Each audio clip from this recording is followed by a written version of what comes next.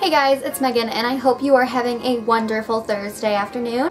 Today's video is going to be a tutorial on how to apply a winged eyeliner simply with 3 different types of eyeliners. The first is going to be a liquid eyeliner and the second is going to be an eyeliner pen that has a felt tip, which is also liquid eyeliner. And the third is going to be a gel eyeliner. So I hope you guys enjoy this video and it helps some of you out. I'm just going to jump right into it.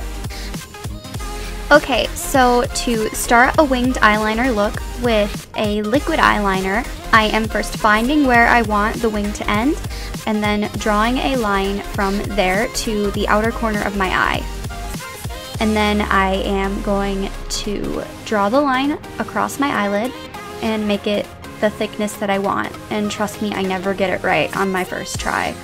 But using this technique is a really easy, simple way to get a good wing. It takes practice though. The eyeliner that I'm using right now is my e.l.f. Expert Liquid Liner in the shade Jet Black. And it's that simple, even though it might be kind of annoying sometimes.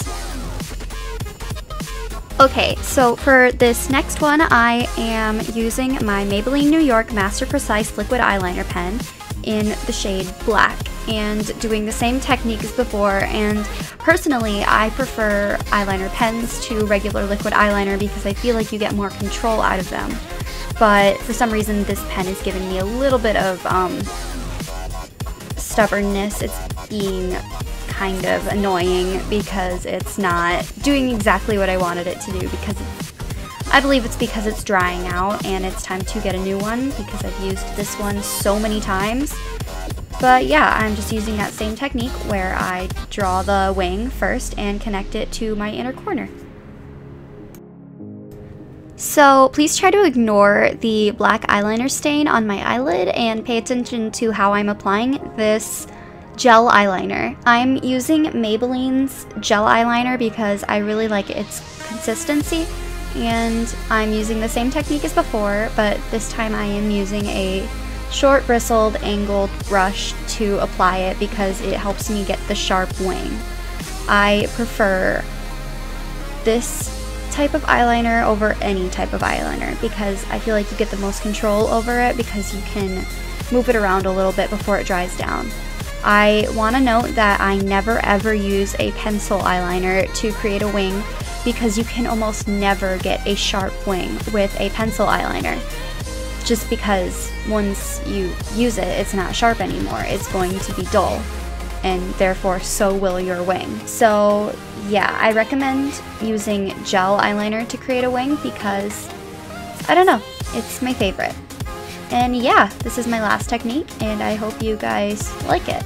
Okay, so I hope you guys enjoyed this video. This is how I would do my winged eyeliner with 3 different types of eyeliner. To be honest, I did mess up a couple times and I had to remove it all and then redo it so it would look good enough to show you guys. But yeah, I understand the struggle of having to redo your eyeliner multiple times in one morning, especially after you already have all your makeup on, and then you mess up your eyeliner and then you have to take a makeup remover wipe to that area and fix it, and then the whole area just doesn't look the same. So I understand your struggle. I'm not used to having to redo it, but when you're taking it off to do a different product all in one sitting, it kind of hurts. My left eye is kind of mad at me right now because I took the eyeliner off a lot of times. I hope this video helped out some of you. I hope you guys enjoyed it. If you did, please feel free to leave a big thumbs up and leave a comment down below of what you want to see next time. If you're new here and you like this video, subscribe. I upload new videos every Monday and Thursday at 4 p.m. I will see you guys in my next video. Bye!